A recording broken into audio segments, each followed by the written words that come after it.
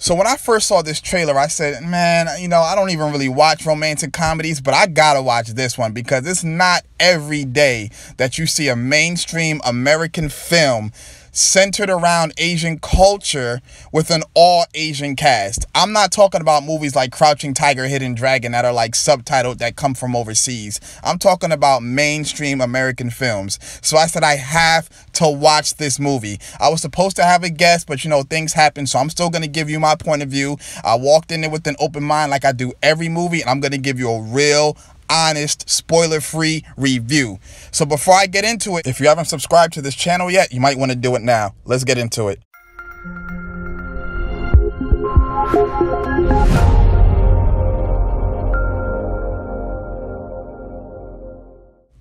Ladies and gentlemen, boys and girls, this is Abwon, and this is Before You Watch. I will be your host for the next few minutes.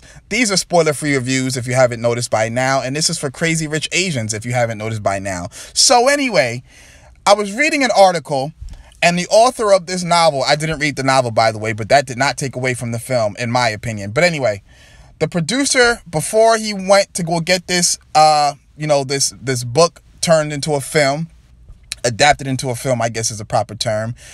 This big time famous movie producer in Hollywood, they didn't want to say any names, told him, let's change the female lead to a white woman.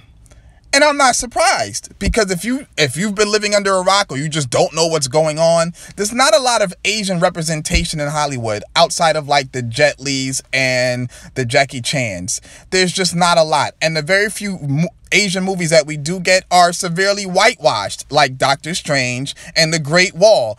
And if you don't know what I mean by that term, then you might as well just Google it and come back to this review, because I'm not going to get too much into it. It's just, that's not what this video is about. So he went to another big time movie producer and he completely saw his vision, and they were saying that the tide is turning in Hollywood. And let me tell you something. When I saw how many non-Asian patrons were turned out to watch that to watch that movie, I completely agreed. Black folks, we had Black Panther. It was like a big time event, and I feel like Crazy Rich Asians is the same for their culture. And it was just refreshing. It was refreshing to see people going to see a movie about culture that doesn't necessarily reflect their own. And it was also good to see a film with an all-Asian cast basically shedding light on culture that we don't see every day. One thing about this movie that I really did enjoy was the fact that it was like really vibrant and really clean, and it was like a tour of Singapore for 2 hours pretty much. Like the buildings, the locales, all the architecture, it was just gorgeous. I mean, people watch movies and they're like, oh my God, look at LA, it's gorgeous with all the traffic and the skyscrapers, look at New York City.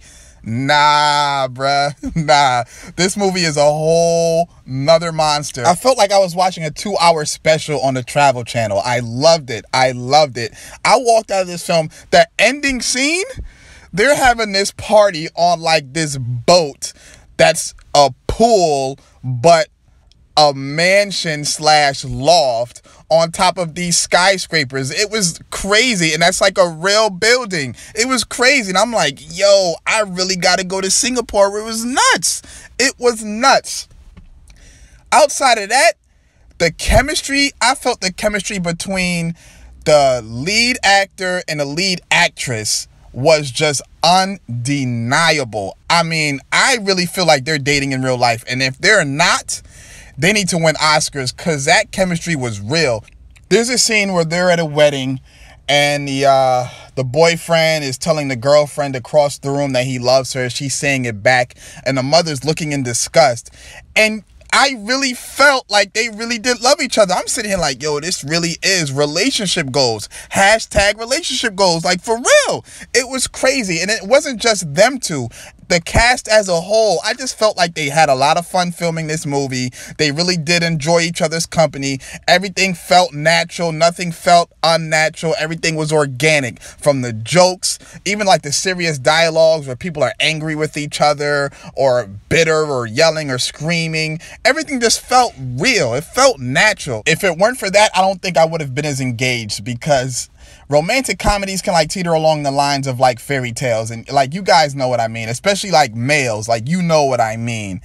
The scenes where they had the food out, yo, my stomach was growling. Like, I was really about to start Googling Blue Apron in Singapore to see if they had any locations. Like, you need to send me some of these dumplings that I'm seeing in this movie, like, ASAP, because the food looked really good. The visuals just like really made this movie. This movie is also really funny. Rom-coms, sometimes the humor can fall a little flat, or it'll be funny for like 2 or 3 scenes. This movie was pretty funny all around, and I mean like really, really funny. They made a lot of pop culture references, which was dope.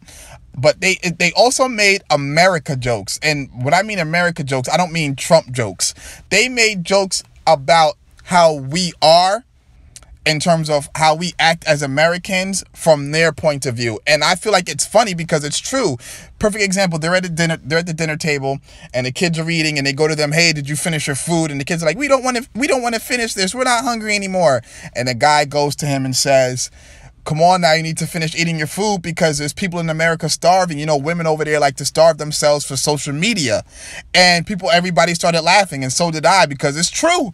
And that's just many things. You just see how they perceive, how other people perceive us as Americans. Everything from how we prioritize our work over our family. This movie also tackles topics that I feel like everybody should be able to relate to. You don't need to be an Asian billionaire, gazillionaire, trillionaire to be able to relate to this film. They tackle things like insecurities, jealousy within friends, money, or being a hard worker, relationship infidelities, the fragile existence of like the family dynamic and how easily it can break. I mean, it tackles a lot of topics. You know, I liked a lot of things about this movie, but the one thing I did not like was the running time. Not only is this movie 2 hours, but it's 2 hours and 1 minute. Like, come on.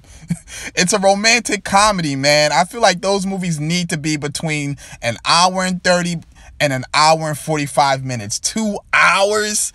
I get it. It's a novel to film adaptation. You want to be accurate. You got to please everybody. You want to show off all of this stuff. But come on, we still have to be concise in the process. That's why my reviews are now 8 minutes or less. Unless I have a guest. But after that, I really did enjoy this film. Funny, take your girl, take your shorty, whatever. Even if you don't want to go with anybody else, it's still a fun movie. You know, it's a lighthearted film. You can take anybody with you. Just get some culture in your life. Get some culture in your life, man. I give this movie a 7.8 out of 10, which I feel like is really, really good, considering I do not watch romantic comedies. I don't like them in the slightest. I will watch this movie again probably like years from now when it's on TNT with limited commercial interruption, but I'm not going to rush to the theater to watch it again now. However, I feel like everybody should support this film. They should at least watch it once. I hope this movie is successful because it deserves to be. It's really, really good. It's a lighthearted film. You could take anybody to go see it. So check it out. Let me know what you thought in the comments below. I'll leave all my social media links. If you haven't subscribed yet, definitely do so now. Hit that notification bell so you don't miss out on all the dope content. I got videos for days. Check out my Black Klansman review. That's out. My top 5 Drake albums. My top 5 Denzel Washington movies. Face to Faces all day. Just check them all out. Check them all out. Anyway, man, it's like 1 in the morning. I gotta go. I just left the gym, man. Check this movie out. Let me know what you thought. Peace.